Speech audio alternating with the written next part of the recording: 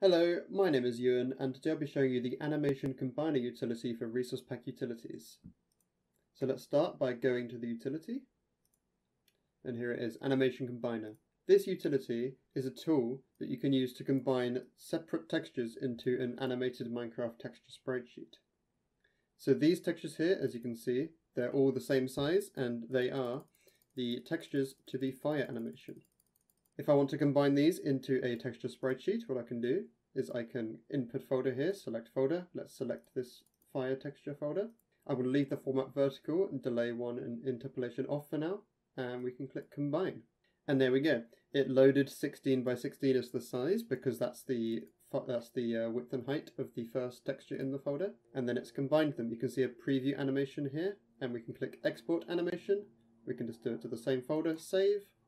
And we've got our animation.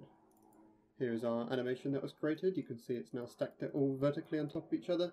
And it's also made us the MC meta file. So in here, we didn't choose any of the settings for it, so it's just blank at the moment, but you need this in your pack if you want the texture to actually animate. So let's go back to the animation combiner. Let's reselect the folder. And this time I'm going to do horizontal. Combine. The preview is the same because the animation hasn't actually changed. The frames are the same. The only difference is now instead of the animation strip being vertical, it's going to be horizontal. You'll notice that it skipped animation.png.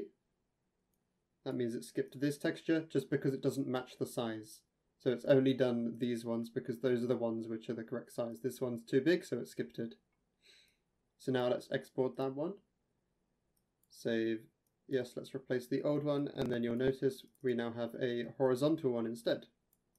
And the MC meta file has been updated with a width, because this is required if you want to use a horizontal sprite sheet. And this time I'm going to set it back to vertical, but I'm going to give it a delay of 20. And let's turn on interpolation and combine. You'll see now that the animation is both slower and it has the interpolation enabled, which is where it fades to the next frame. If we go back to the folder, I need to save it first. Let's export it. Save, replace, yep. There we go. So we got the animation, which is exactly the same. The only changes now are in the MC meta file. So you notice the frame time is now 20 and the interpolation is enabled. So that was the animation combiner for resource pack utilities. Thank you.